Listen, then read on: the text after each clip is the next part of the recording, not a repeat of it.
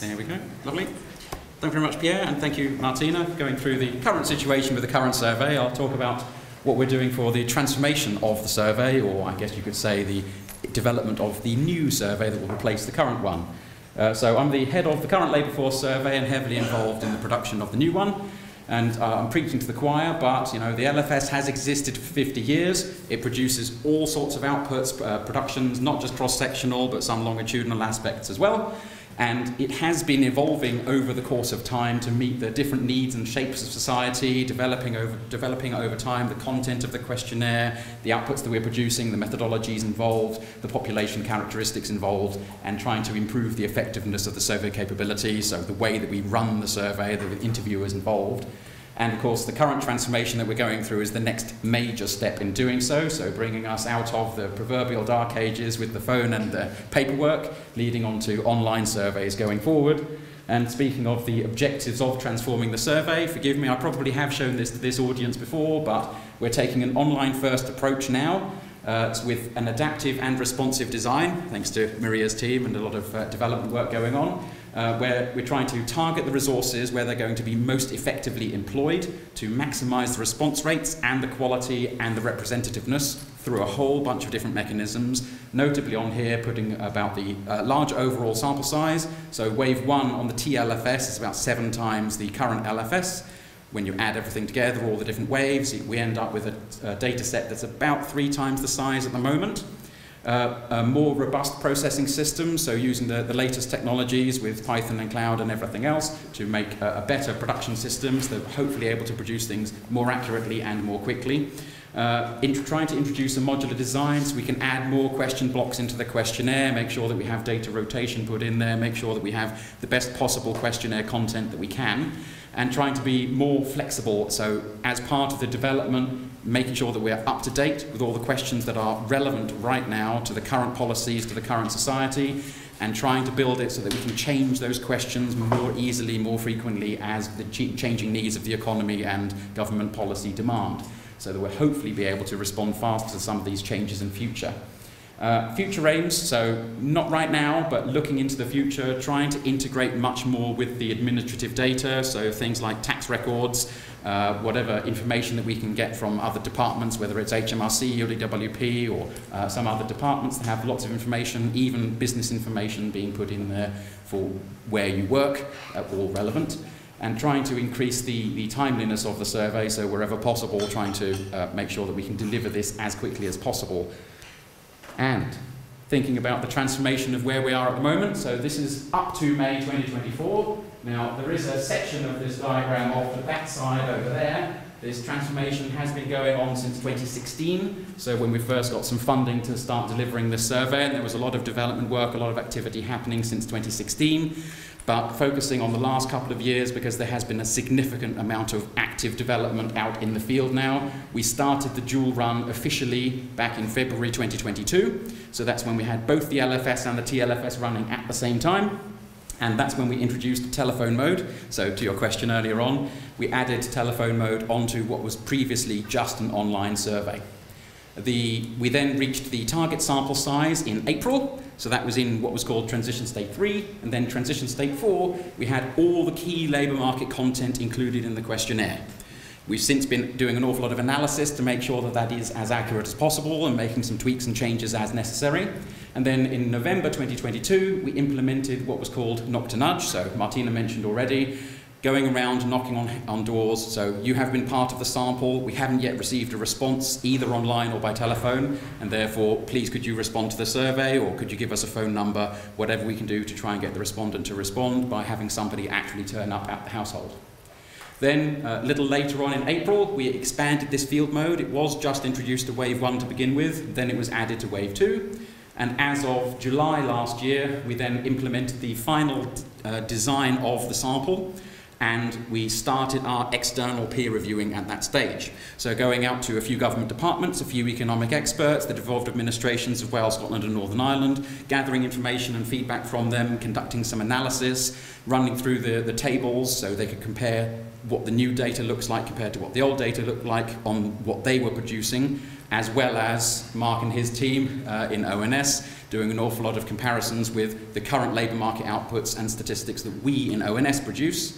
And there is a wider activity going on across the rest of ONS about migration statistics and the analysis hub and well-being statistics, all the other things that are sourced from the LFS and APS at the moment that will eventually be sourced from the TLFS in future. An awful lot of analysis to make sure that they are able to produce their statistics and we identify any problems, questions, issues, anything that maybe we needed to look further into and possibly fix. Then in October, we ran the second round of peer reviewing, so updated information, another quarter's worth of data, and we made some final key content changes to the questionnaire. I will come on to them in a minute. Then some final design changes in what was called Transition State 7 in December last year, and that was essentially the end of development. This is what we expected to be delivered from the TLFS as part of the decommissioning. Since then, we've run a third, and as of today, we're sending out the data files today for the fourth round of external peer review, so an awful lot of activity going on. And obviously we have the conference, so I've added that on the list here as well. The expectation is that we'll make decisions about whether or not the LFS continues or whether the TLFS is good enough to replace it, but as part of that process, looking at things like the return rates. So on the current TLFS, this is the best return rate diagram we have. This focuses on wave 1. Waves 2, 3, 4, and 5 have a fairly similar chart, albeit a little bit lower. The response rates are something like 25%-ish for waves 2 to 5 on the TLFS. But the diagram here has looked fairly stable for a good number of cohorts. This only shows a handful of the most recent cohorts in the dark blue in the middle. But if you go back in the history over the last few quarters, it's been fairly consistent over the course of time, with a return rate of about 39%, 28% full response and 11% partial response. So a full response is all the questions, as much questionnaire content was answered by the respondent, and a partial response meaning that they haven't necessarily answered all the questions, but they answered enough that it was usable, that we could apply a weight to it, that we could derive their labour market information and actually make use of their response. Of the returns that we've been getting, it's about 93% online and 7% by telephone.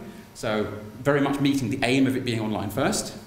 And we mentioned the quality indicators earlier on. I think it was Bob who mentioned them. Looking at the breakdowns by region, so the output area classifications in particular, there is a quality metric of having the lowest output area classification compared to the highest output area classification should be within double, so that there's not a big disparity in responses between the different classifications. And so the target will be within 2, and at the moment we are within 1.3, so very much within the target that we had set. And for the indices of the multiple deprivation, again, the target is to be with the lowest deprivation versus the highest deprivation to be within double. And again, that is within the targets, that is within 1.6 at the moment.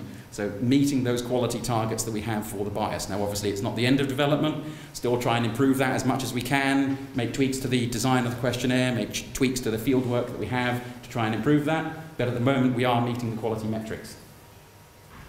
And then we've been producing the user guidance, and this will become clear why this is important in a moment, but on the website at the moment, very much an amount of very useful user guidance about the background design of the questionnaire, what it looks like, bits about the methodology, bits about the design of the survey, bits about the questionnaire content and how to make use of it and what data sets get produced from it.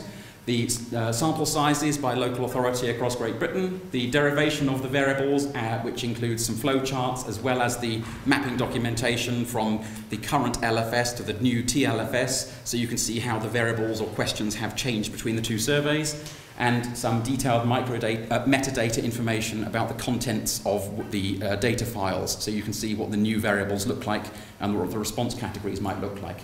All of that's available on the website if you want to go and look at it, and in fact we've released a very small update to it today, so a few extra bits of information about the derivation of the variables and a few other changes to the mapping document as well. So it's an ongoing development process. I think this is the 4th iteration of changes that we've had. We are expecting to make at least 1 or 2 further iterations before we consider it the first full version. And why that's important is it's a key part of assuring the TLFS. So a bunch of different mechanisms that we have available to us to apply quality assurance to the survey. So just the project itself, whether we're meeting the timelines that are set, whether we're meeting the objectives, whether it's operational, whether it's actually functioning as a survey and matching the quality criteria I mentioned a minute ago. Then you have internal review. So I mentioned our various teams all across ONS, the policy, the demographics, the economic analysis, obviously the labour market is part of economics, various different assurance panels, including a brand new one that's being set up with cross-government representation with a few economic experts as part of this assurance panel at a very senior level. We also have some academic review underway, so we have engagements with the ONS Fellows, so a bunch of academics, a key part of the analytical process to assure that what we're doing is reasonable, accurate, and as complete and correct as possible. Methodological review, some consultancies that we've been having with universities such as the University of Southampton, so key people that we work with on a regular basis to make sure that the methodologies and approaches that we're using are as accurate and correct as can be. And as I mentioned earlier, some external review which involves the devolved administrations and obviously the Office for Stats Regulation as well, key part of this conversation, who have been making recommendations. We've been looking into meeting those recommendations as best as possible so that the labour market statistics can hopefully, re-attain their national statistics badge and be considered as accurate and complete as possible. But I'm sure Siobhan will come on to that in a moment. Where we are with all of this, so very much with the help of Mark and his team doing an awful lot of this analysis themselves, but we are evaluating and monitoring the survey itself, so the levels of bias, attrition and response, so very much the operations of the survey directly, ensuring that we can continue to produce the statistics that we need to produce, the regular publications that come out of Bob's team, all the labour market statistics and the other things like well-being that we know are produced on a regular basis. We're trying to compare the coherence of the TLFS results against the LFS results, obviously, as the key comparison, but we're also trying to compare the LFS with other indicators wherever possible, some changes in business surveys or admin data or some anecdotal evidence from the economic experts, and any information that we can pull together to compare the LFS, the TLFS, which one is more accurate, which one is actually meeting current understanding of the economy. And there is the ongoing external assurance. As I mentioned, there were 4 stages so far. This will continue. More people are being brought into this. A lot of feedback processes for people to review the data, feedback what is and isn't working, all the 1,000 variables in the data set, looking into it in as much detail as possible to make sure that it's delivering the results that people actually need for policy and delivery. I mentioned earlier, so a lot of this feedback, a lot of the information that we're gathering is leading to change. So I went through all the transition states 2 through 7 earlier on, so I've left them on the slide here for detail, but I did mention them verbally a minute ago. But we are currently, towards the bottom of the slide, working on delivering what is called transition state 8. So our delivery teams, so that's the design teams, the production teams, the processing team, the interviewing community, all sorts of teams all across ONS, trying to deliver what is called transition state 8. At the moment, this is minor question changes, so some small little tweaks we're implementing to make sure that the questionnaire content is as accurate as possible and meeting the definitions that are necessary. And we are planning for the future transition states, so looking towards transition states 9 and 10 over the course of the next 12 months or so, focusing on more the design aspect, so implementing data rotation, modularization, and some upgrades to the underlying technology. We use a system called Blaze to collect the questionnaire through our interviewer community, trying to upgrade Blaze and other technologies around it as much as we can. So those are still under development. We don't quite know when they're going to deliver at the moment. We're still making plans around all of that. So if I return to the transformation timeline and then add on last stages towards the right, a couple of new boxes have appeared. So with any luck, right now, this month, the transformed LFS, the TLFS, will meet the quality criteria that we have set, leading towards, in June, with any luck, working to decommission the existing LFS, and then from July onwards, the TLFS would become the primary source of statistics. All very much under consideration, so we've been giving a lot of reports through our directors. Our directors have been talking to the directors in the Treasury and the Bank and other departments, making sure that this is actually meeting the needs, that this is what the survey needs to look like. We're awaiting those decisions in the next 3 or 4 weeks. So there is always the possibility that they decide this isn't quite there, we still need a bit longer to develop this thing, maybe we need a few more months. but there is also the possibility that they say, yes, we're happy with it, we agree with the timeline, and we're going to go ahead with it. So the current expectation is that July the data goes live, but watch this space, you should hear within a month exactly what the future plans look like. And when I say hearing about future plans, next steps. So on 29th of April, we released our latest update on progress and plans, which touched on some of the things that Martina mentioned and touched on some of the assurance panels and things that I've mentioned already in that article. There will hopefully be another one in about a month's time. There is ongoing engagement with the Office for Stats Regulation about the recommendations they've given and progress in trying to meet those recommendations, which included things like the user guidance, which are now much more improved compared to what they used to be. The ongoing analysis and feedback, still working through these improvements. The data share right now has a deadline of early June, so hopefully all those feedback processes will come back within the next few weeks, leading into the potential decommissioning decision. If not, we'll still keep talking to people, we'll still be getting that feedback. Even if we go live, there will still be potential changes to implement in future.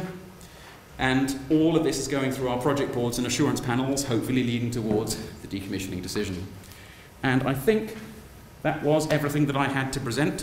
So unfortunately, no numbers for you, but that is the current situation with the TLFS.